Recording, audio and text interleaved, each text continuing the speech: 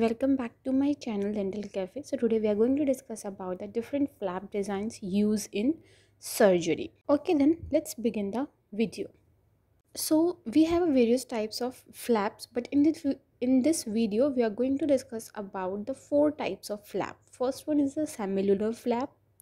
Then we have a triangular flap. Third one we have a trapezoidal flap, and the last we have a envelope flap. All these flaps are most commonly used flap at the time of surgery. So begin with the trapezoidal flap. First one, so look at the figure.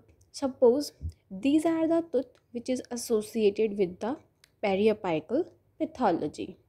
So in trapezoidal flap, we are going to give a one horizontal incision along the gingival crevice with two vertical relieving incision, as you can see in the figure.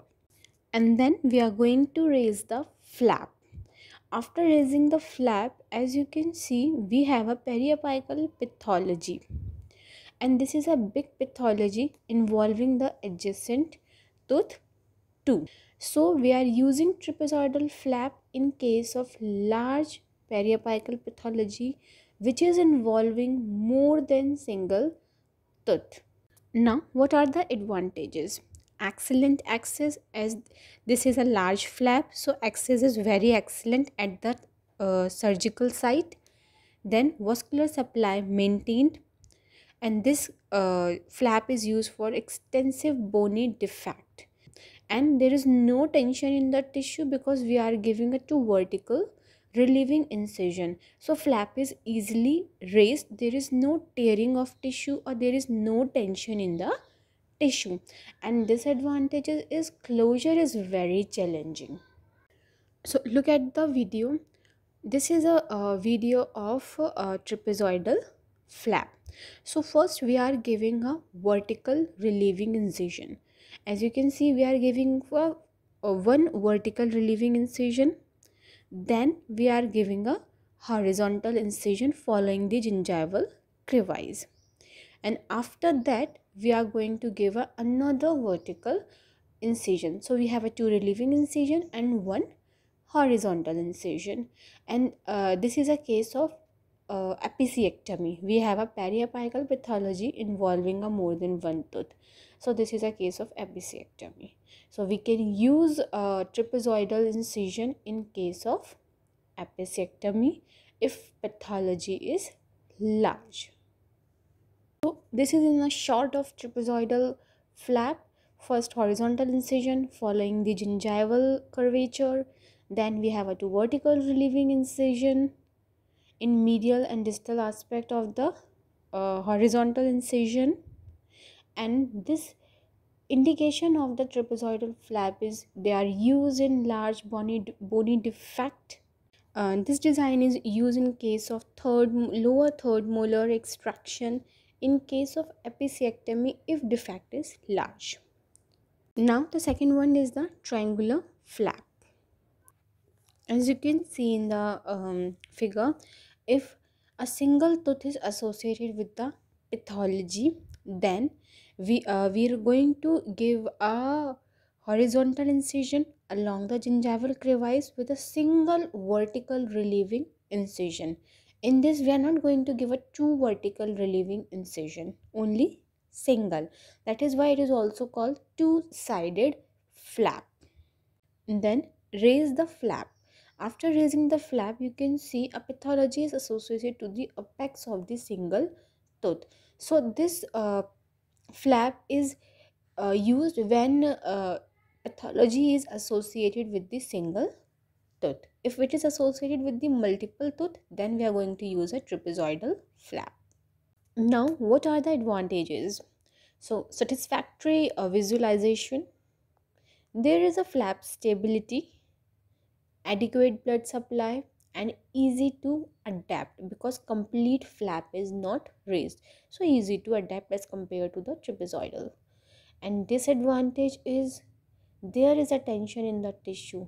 Tissue is easily tear because there is no second relieving incision. So there is a fold in the tissue, there is a tension in the tissue, and the chances of the tear is more as compared to the other type of flap. So look at the figure.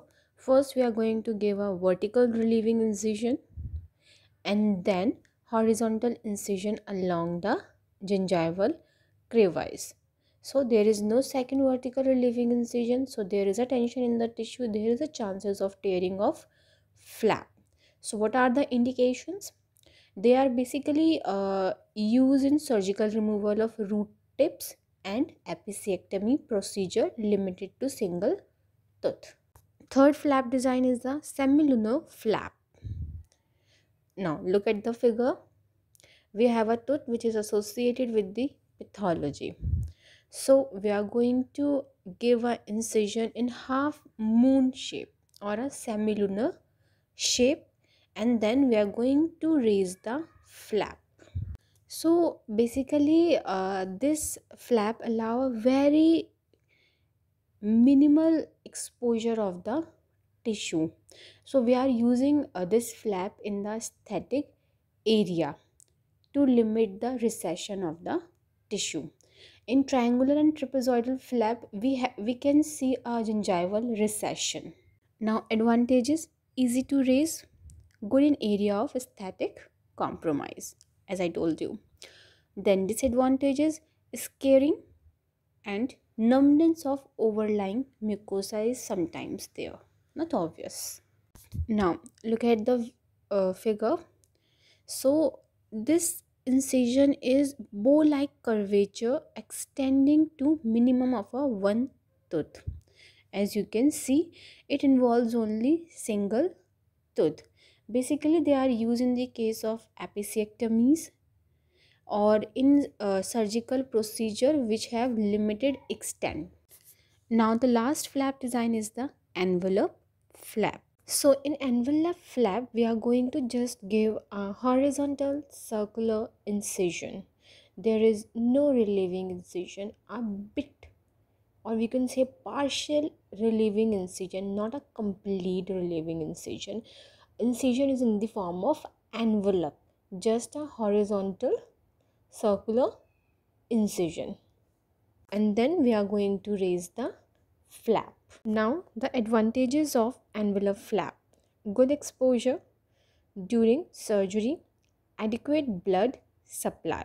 Then disadvantages: loss of alveolar bone distal to second molar due to wound dehiscence. They are most commonly used in the lower third molar extraction. So there distal to the third molar there is a chances of loss of alveolar bone due to wound dehiscence. Then circular incision may lead to periodontal damage. There is chances of gingival recession, pocket formation. Then loss of attacked gingiva. Look at the figure. This is an example of envelope flap in case of lower third molar extraction. This is we have an impacted third molar. So first we are going to give a circular incision and then we have a distal relieving incision as you can see in the figure.